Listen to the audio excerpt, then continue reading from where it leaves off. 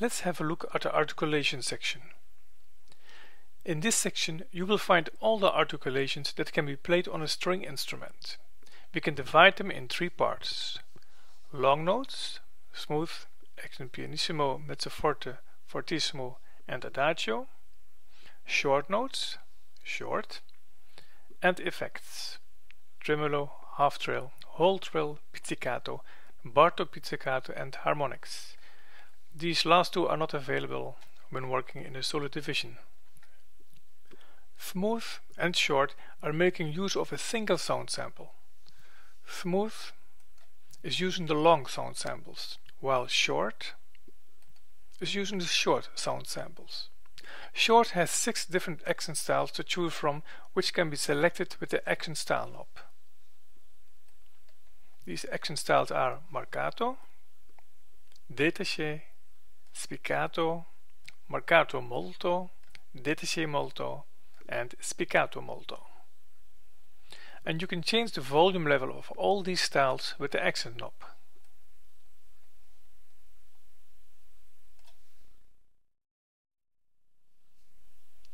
The 3 accent buttons are using a combination of the smooth and the short sounds.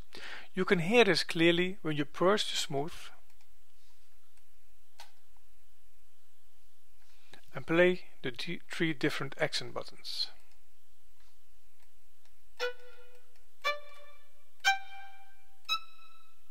All you hear now are the short sound samples. These 3 buttons are presets, which means you can program them in any way you want. For example, the accent pianissimo button is set standard low, around 72. And you can give them any kind of accent style you like. But you can choose to raise the volume all the way up as you would have with the accent fortissimo presets.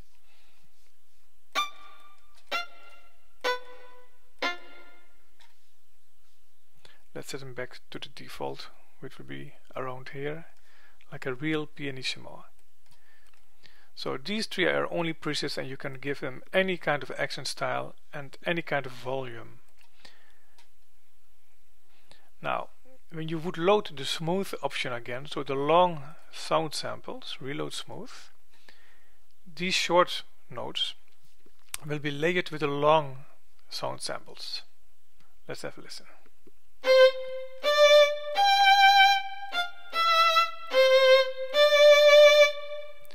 So what you in fact hear is a long sound sample without any accent, but now starting with one of these accents.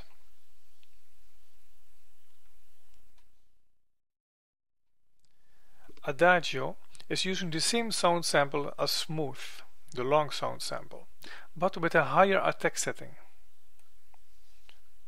creating thereby a slower starting sound. Let's have a listen.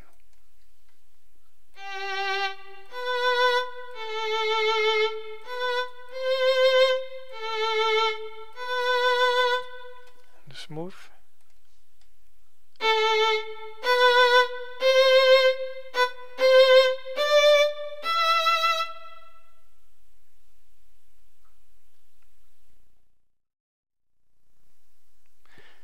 Tremolo can be combined with one of these action presets by first choosing one of these action presets that will show the knobs here, and after that choosing tremolo.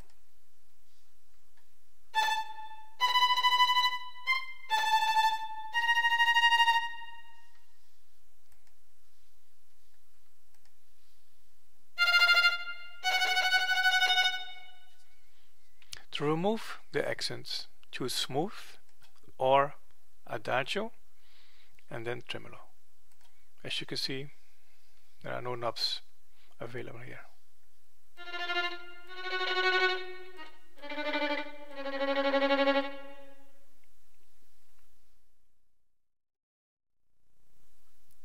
As with tremolo, the half trill and the whole trill articulations can be combined with one of these accent presets. First, choose one of these presets, and after that, one of the trills.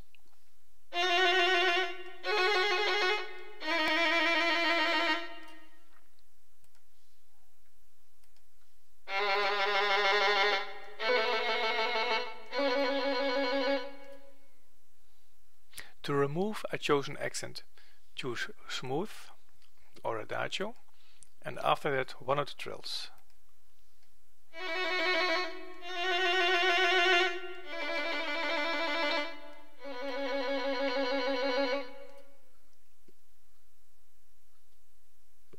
You can choose to let TVEC play the correct trills according to the key your music is in. For example, if your music is in E major, you need to have a whole trill when playing it on E and a half trill when playing it on G sharp. You could choose the correct trill by hand, but letting TVEC do the work for you will save you a lot of time. The key can be set in the settings menu here.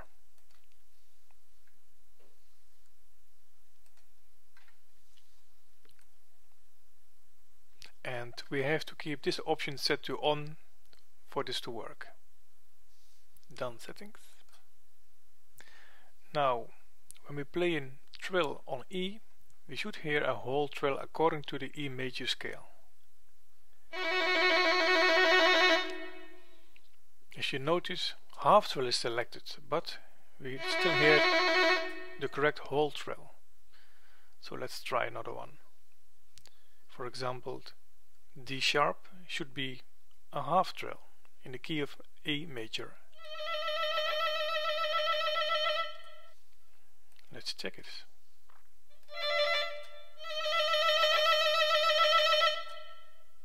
Perfect. The last three articulations to choose from are pizzicato, Bartok pizzicato, and harmonics. These sounds have no settings that can be adjusted or layered with.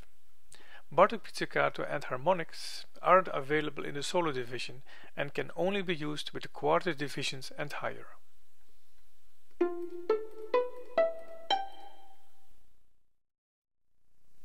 A nice feature in TVEC is that a lot of the elements can be triggered by key switches and automation.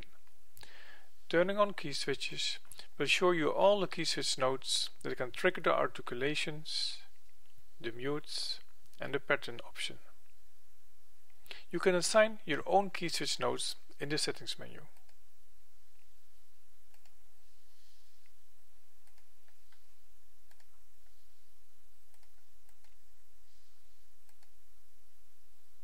Assigning an automation to any of the elements in TVEC is easy. Just right-click on the option you want to automate, choose Learn MIDI Automation, and now move a button or a knob on your MIDI keyboard. It's that easy.